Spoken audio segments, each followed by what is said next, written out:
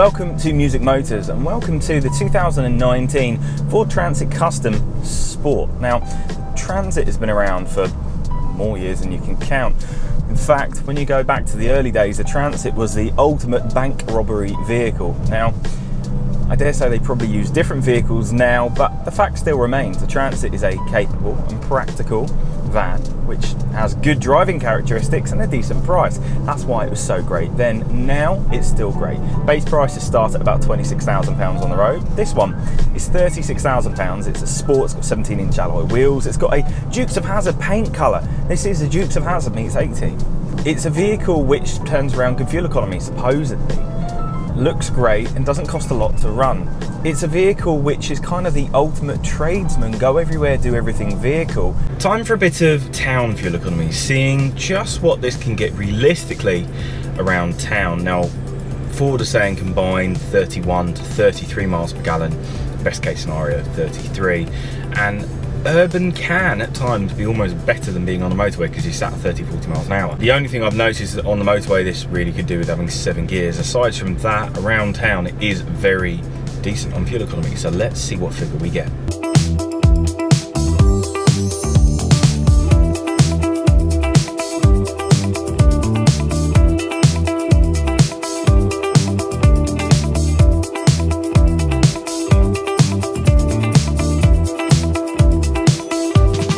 .1 miles per gallon, not bad. Now the thing is, that was a lot of start-stop and a lot of sat kind of doing nothing, so the fuel economy definitely got pulled down. 33.1 over that is really good, and it's within the real world. It's what Ford is saying this can get, it can get. If you're lucky, you don't hit so much traffic, you'll see like 35, 36 around town. The same as on a run, you'll get higher with lesser load and easier, flatter surfaces.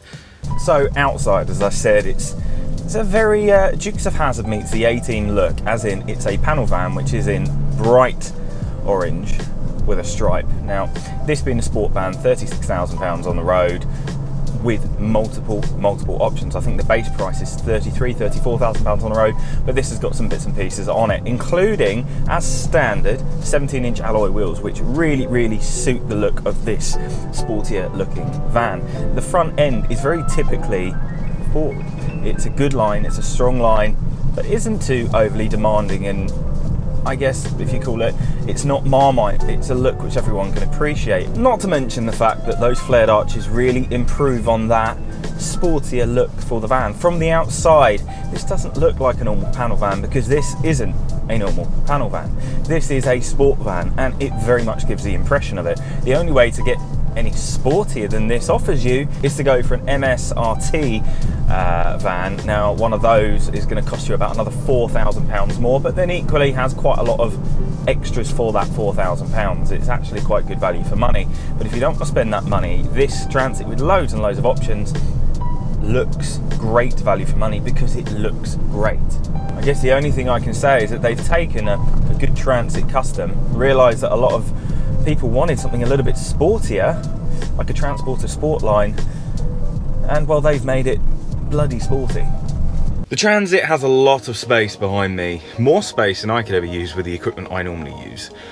So to demonstrate it, instead of filling it up with stuff, I thought I would fully assemble my normal stage equipment, which would normally be seen on stage, back there just to try to demonstrate as much as I can just how big the load area is.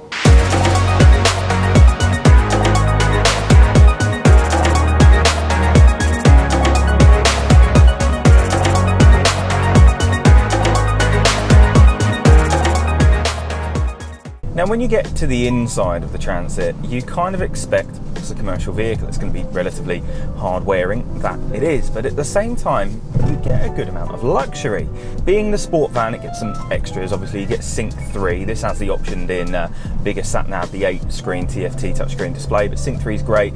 This one also has like DAB, cruise control, adaptive cruise control. It's not overly noisy. The seats are very comfortable. The height, the headroom is brilliant. There's loads of room in the back, and they haven't forgotten that they've got rear passengers. There's cup holders back there. There's things for your passengers to be doing. There's double sliding doors. Access isn't too difficult though. If you want to jump in fast, there's a good chance you're going to whack your head, because I have done like 7 times in the time I've had this.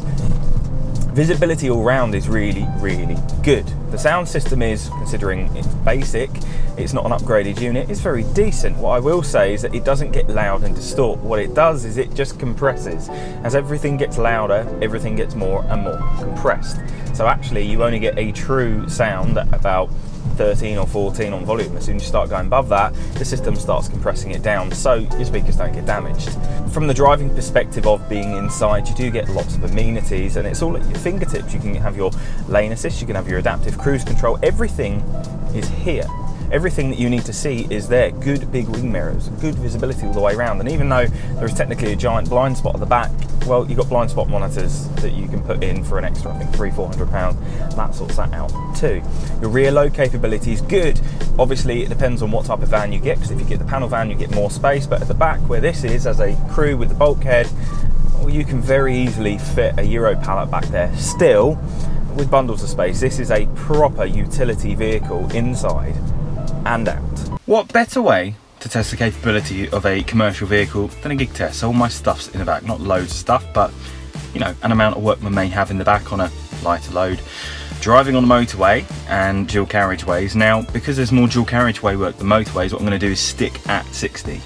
Because obviously, technically a panel van would be doing 60 miles an hour on a dual carriageway. This is a multi-use vehicle, so maybe it can do 70, but I don't want to take the risk, so sit at 60, see what the fuel economy is at 60, how comfortable is it, and then see you at the other end.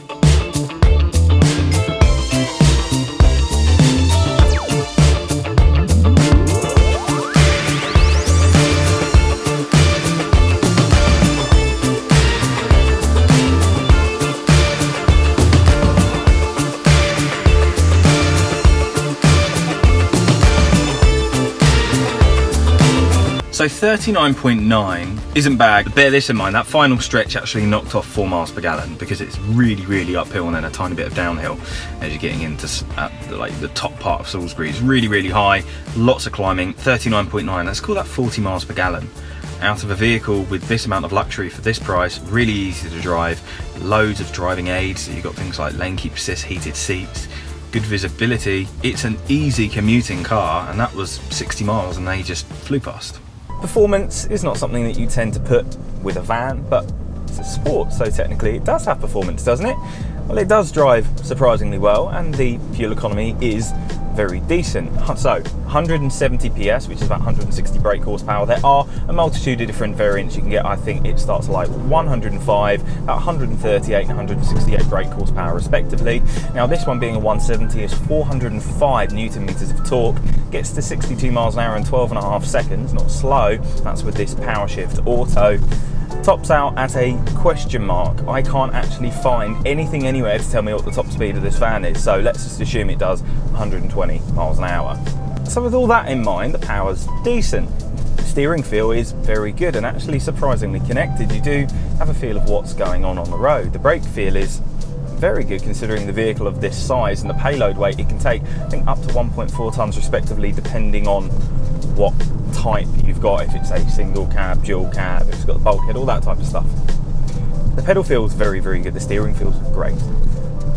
Generally, the performance of this on a back road is surprisingly good. Now, it is actually quite a firm ride while giving you the ability to go over quite difficult terrain without actually noticing it. The only issue is when you're on bits of road like this where the suspension isn't actually getting hit that much, there are little lips, it can be a little uncomfortable. Aside from that, from a performance point of view, this is great fun to drive. The Autobox powershift, very, very responsive, and the throttle kicks in as soon as you touch it. I mean, literally, there. Really, really quick to respond. When it comes to economy, Ford claim real world, I think between 31 and 33 combined. And that's totally achievable. You're very likely to see over that. I regularly did see over that. Now this has had, for instance, 73 miles of just town driving, and currently it's showing 28.9 miles per gallon. That's just on town. That's around town, 0 to 30, with weight in the back. Although really with 405 Newton meters, the weight's really not going to affect it. That economy is amazing. On a run, you're actually really likely to see more, up to like 45, realistically. If you're lucky, you might see more. If you're unlucky, you'll see about 40. I saw 40 because I had lots of hills to go up. but really it's really frugal for what it is. And yeah, I've said really a lot, so I'm really sorry. So how to summarise a van which just shouts Dukes of Hazzard meets the A-Team in 2019? Well, it's great. It's got bundles of technology on the inside. If you drive a lot of miles, you'll really appreciate it, though the sound system could be slightly better. Your amenities all round are great and your comfort levels are fantastic. You don't get tired driving this, it's really easy to drive. From the outside, it looks fantastic, it really looks cool. If you want to look even cooler, then that's when you're going to go for an MSRT, but realistically, unless you want to spend £4,000 more, although the residuals are quite good in MSRT, getting those fixed, it's very difficult to get parts for them because their parts only come from MSRT themselves.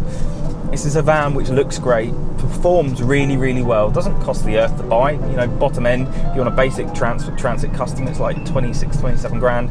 So for 36 to give you all of those amenities and all those looks, Ford, once again, good job.